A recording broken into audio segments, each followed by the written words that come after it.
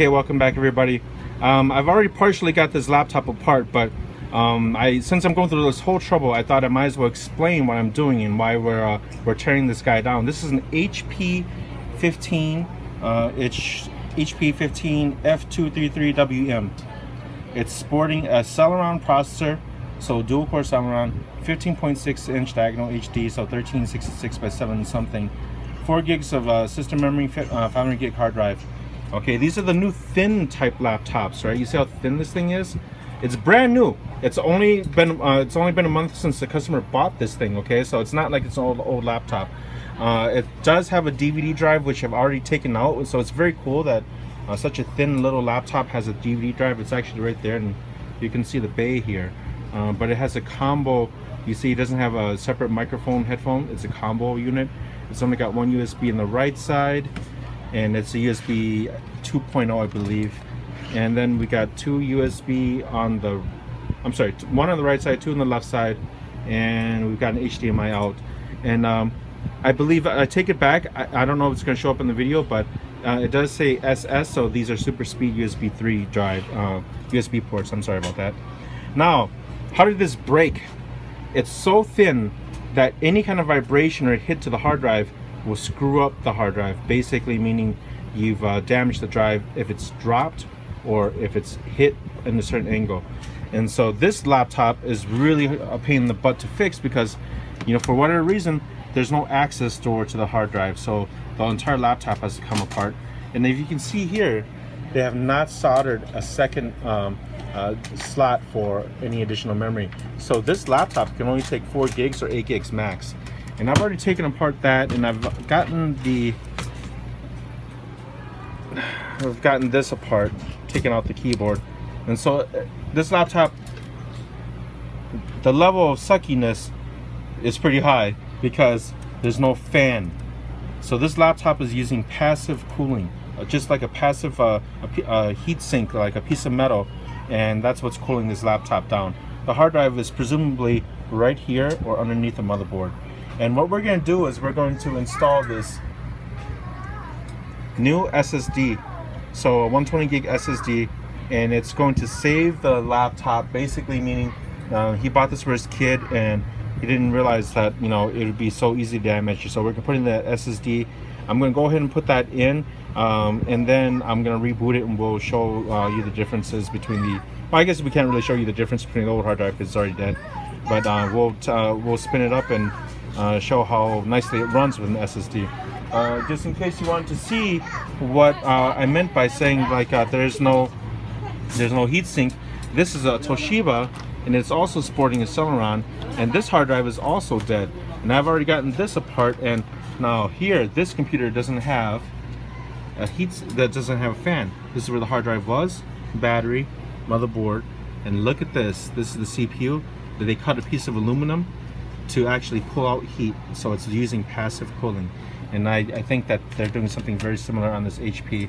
When I get it apart, we'll see. Okay, so I got the cover off now. It looks like the build quality isn't as terrible as I thought. There's a sheet of metal on the bottom, and there is no fan, as you can see, so it's being passively cooled. So this is a very, very weak Celeron. But here's the hard drive, and as you can see, there's nothing protecting this hard drive. And so any kind of like vibration and stuff like that, and I'll take this one, it hits the hard drive, physically hits the hard drive, the handle jumps off the plate, or the motor is broken, or there's a short, and then your hard drive's pretty much dead. So they're very cheap for a reason. But basically, as you can see, there's only this little rubber kind of like a spacer here that's going to that's supposed to be, quote unquote, like help it with absorb vibration, but obviously it doesn't, and it's really hard to get out. But I'm gonna get this removed, and then we're going to put in the new SSD and do the repair or upgrade, and it should set the customer set them up for a better experience, just because everything will boot up faster, but also for longevity, and it will help out with battery life too. So I just wanted to see, like, and this one it's not too particularly bad because this is very thin and they're reinforcing it with metal, so it's not the cheapest laptop out there, but there are some that are way worse than this. It's just 2 sheets of plastic and screws and grommets. I mean, and standoffs here. But this is what it looks like inside a really cheap laptop these days. Well, we finally got it back together. So, impressions?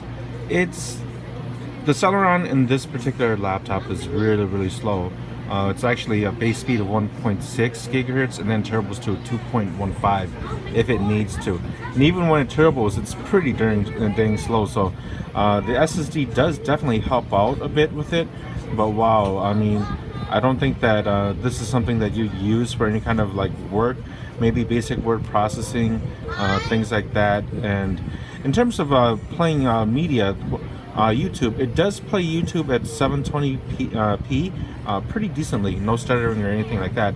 At 1080 it does play, but it's kind of a moot point because it's only a 1366 by 720 screen anyways. So in terms of battery life, it seems to be fairly decent, especially since this doesn't have a fan in there and it's running an SSD now. So I think this might be even like just a 3-cell battery. It might last a lot longer than normal, but it's one way to upgrade one of these really cheap laptops, you know. And now you don't have to worry about, you know, the customer doesn't have to worry about it getting damaged by vibration or, you know, it being dropped or whatever now.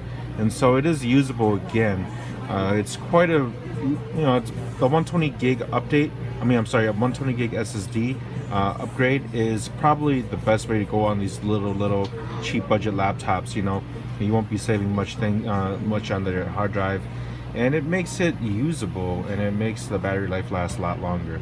But yeah, just a quick video repair on this HP 15, the feature-rich, budget-friendly, yeah. The HP 15 F233WM, and this is an upgrade you guys can do on any of these budget laptops, is assuming you have the skill to do it. Any questions or comments, please post them at the bottom of the video. Thanks for watching, everybody.